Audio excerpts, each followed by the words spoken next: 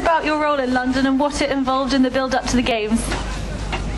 Well, I went to London in June 2010 and spent 2.5 years there basically preparing the eventing competition, which is what we have here today, eventing competition for the Games. My day-to-day role, there was only one of the massive differences between what we do here, which is all the time we have a good team that organise the events. For a year and a half I was the only person involved in the organisation of the actual sport aspect, so I just had to put together a team to run what was going to be the biggest competition that had ever been seen first time, and also we actually had a test event in July 2011 which I had to organise the test event.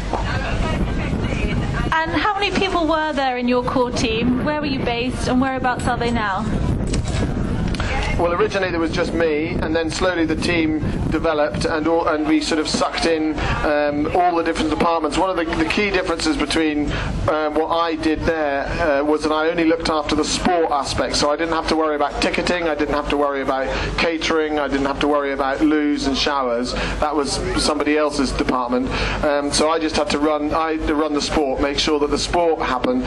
So in the sport department there was the senior sport manager and then myself, and then over the period of time we developed to a team of 12, and in the whole venue team there was about 74 people involved in all aspects of of Greenwich. And where are they now? Well, they're all over the place. One of the extraordinary things about the Olympic Games is that there is this sort of circus that happens, and people go all around the world just doing games. So a lot of them have gone to the Commonwealth Games in Glasgow now. They came from Vancouver, the Winter Olympics. They came from a Rugby World Cup or a Football World Cup, depending whether they were involved in transport or ticketing, and they came from all over the world. We had Greeks, Australians, New Zealanders, South Africans, Swiss, Swedish. I mean, it was a complete. That was just in our team of 75, and they're all over the place. And I sort of see on Facebook that now somebody's working in Doha and the other person's working in Australia. So they're sort of effectively they're everywhere. And what was your team's biggest challenge?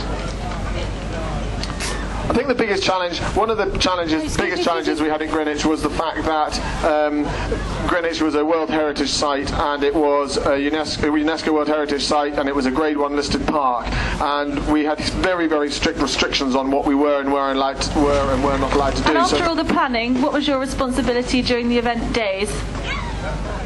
Well, one of the great privileges that I had was that we've got such an enormous amount of experience and wealth of knowledge in this country, and particularly in equestrian sport. And I was able to put together a really, really brilliant team of people. A lot of them here helping at Burnham Market, our stewards and helpers and fence judges out on the course, and we put together absolutely the best possible team. So when the cross-country day, which was obviously the most high-profile day, and I was reminded several times beforehand, don't worry, Alec, because there'll only be 700 million people watching you live to see how you actually managed to do it. And on the day I sort of paced around for the first 3 hours. I went from the start of the cross-country to the finish of the cross-country, and I paced around the collecting ring, and I watched it on the closed-circuit television, sort of nervously, not really knowing what to do. And then I thought to myself,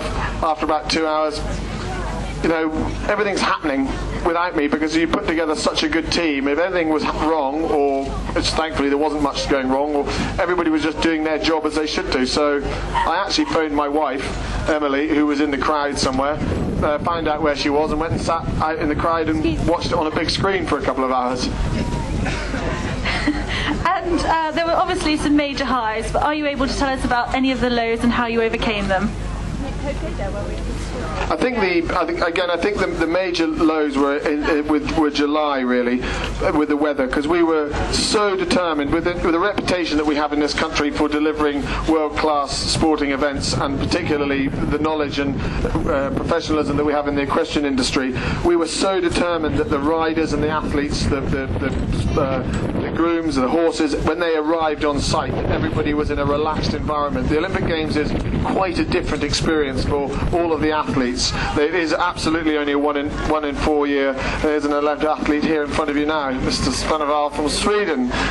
He was there, and you know, we were so determined that that the athletes, when they arrived, that the horses would be relaxed and that the athletes would be relaxed. And for me, as the sporting manager of eventing, that was the pressure that we were getting behind, and that we weren't going to be able to deliver that. And thankfully, we were very restricted by what the council allowed us to do, our working hours. So, for example, we were only allowed to start work at 8 in the morning, and we had to finish work at 6 in the evening. So we were massively restricted. Then, luckily, finally, in the last 3 weeks, we were allowed to work 24/7, and so we did, and we got the site delivered.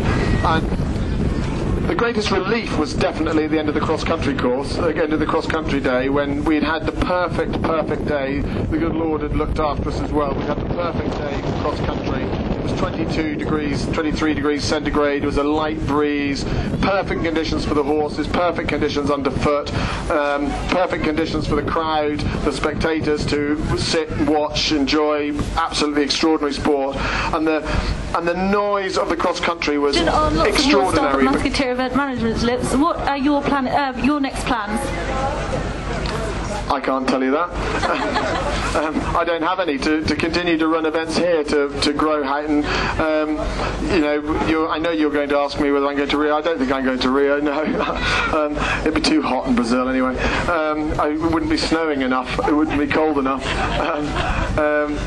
To continue to develop the events that we run here, to build on what we achieved last summer in British sport. You know, I'll keep my options open. It's last summer was a fantastic year for Britain. I've been fortunate enough to officiate at eventing competitions all around the world subsequent to my leaving London in September, and speak to lots and lots of people from various different parts of the world as well, and they eulogise about Great Britain, about how, you know, one of the Americans said, "Gee man, you really put Great back in front of Britain," and that's the truth, and that's the feeling where they're everywhere around the world, not just what we achieved in Greenwich in our sport of equestrian, but what the British public achieved, what London achieved, what the spectators achieved, everybody, that we are the envy, and we've set an unbelievable benchmark now for other Olympic cities, host cities, to follow on.